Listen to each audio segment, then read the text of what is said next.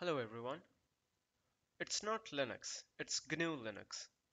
That's something we have all heard, especially those who work with this operating system. And we often use it as a meme, but we don't really understand the true impact of what it actually is. And I would like to demonstrate that with a practical example. The example that I have here would be to install Golang, the Go programming language, in Alpine Linux. Alpine Linux, as it turns out, was not a GNU Linux. It does not use any of the userland utilities. Okay, well, maybe not any, but it doesn't use most of the GNU based userland utilities. It uses the Linux kernel and a few non-GNU utilities. And hence, the distribution is not GNU Linux. I'd like to show how to install Golang in Alpine.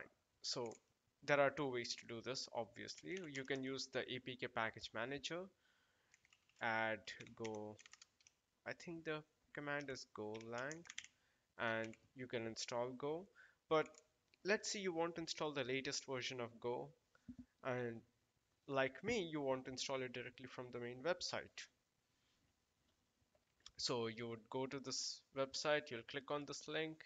Uh, I have already downloaded the tarball, and the instructions are pretty clear on how to install everything using the tarball. You just copy it to user. I like to install it in user local bin. So let's do that. User local bin. And here you just do a tar xf golang, and that should do it. Golang is installed. One more step that we need to do is to add this directory, the go bin directory, to our path variable. If you go here and you see there are two binaries here, Go and Go FMT. Go, the binary Go is just the compiler, and Go FMT is the code formatter, let's say. So even if you're using hard tabs or a different style of braces, it'll just fix all of that according to the Go convention. Uh, let's try and run Go here, and you would see that the shell prints out um, binary Go not found, although it's directly here, and I can show this to you that all the permissions are set. So what's happening here? Why is the binary not working? Well, the reason it isn't working can be easily demonstrated if you use another Unix utility, file, on this. File is a utility that tells you all the metadata about a given file. Uh, for example, in this case, it shows that the binary Go, or the file named Go, is well, there is a lot of stuff here, like it's a ELF executable. It's for x86-64 architecture. And this is the most important part. It's dynamically linked, and the interpreter that it is using is called lib64 ld linux dot dot dot. In most distributions, this is a symlink, a symbolic link or a shortcut to glibc. On Alpine, we don't have a lib64 folder. In fact, all the library, like the system level libraries, including the libc, is in /lib. And if you go here, you'll see there is a ld muscle, which is the alternate for glibc. And then there is a shortcut for that called libc muscle. And these shortcuts, by the way, the reason they are here is to make your system more upgradable. So for example, if you want to replace this with a version 2 or a version 3 or any other minor version between like two releases of muscle, we can just replace the binary with the upgraded version, but this name won't change. So all the binaries that are looking for a C library will just call this shortcut, and it's just the root of the shortcut will be changed from minor revision 1 to minor revision 2. Of course, that's not always the case. Sometimes there are major revisions, and then even the shortcut's name needs to change. or we need to install another library. But that's a digression on a digression.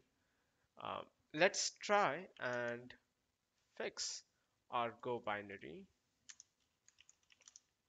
And by the way, the same problem is not there with Go FMT. If you do Go FMT, you'll see it's statically linked. So, I mean, this will just run. If you do Go FMT, I mean, it's doing something. I've just not supplied it with any Go program, so it's just stuck. Anywho, let's fix it. So to fix it, we'll use another utility called patchelf. Patchelf is an amazing project. It comes really handy in these situations.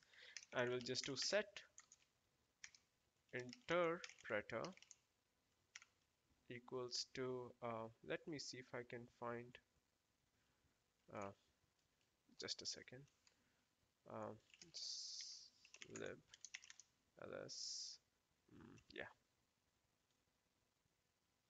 So I'm taking the shortcuts name as usual, and I'll just do set interpreter to be lib slash this whole name, and it will be for the binary Go. No such file or directory. Patch elf help.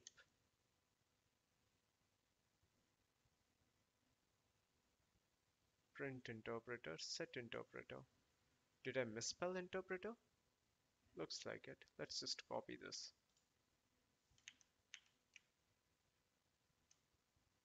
Oh, there shouldn't be an equal to, I guess. Ah, there we go. I knew I didn't misspell it. It's just the equal sign. Now, if you do Go, it says permission denied. Okay, sorry. Yeah, you can see that the compiler is now running. Go is a tool for managing Go source code. Go bug, build, clean, etc. etc. It's not a foolproof solution for these kind of problems, but it is a really handy way of handling things like glib dependencies, And yeah, I mean, there it is, right? Now we can run Go on an Alpine system. By the way, if anyone from Golang team is looking at this, I mean, just either don't call it Linux, call it GNU Linux version for your Golang, or ship a statically compiled binary for crying out loud. It's 2020. We are not running low on disk space here. Enough rambling. I think I'll be off. I hope you learned something, as Rossman would say.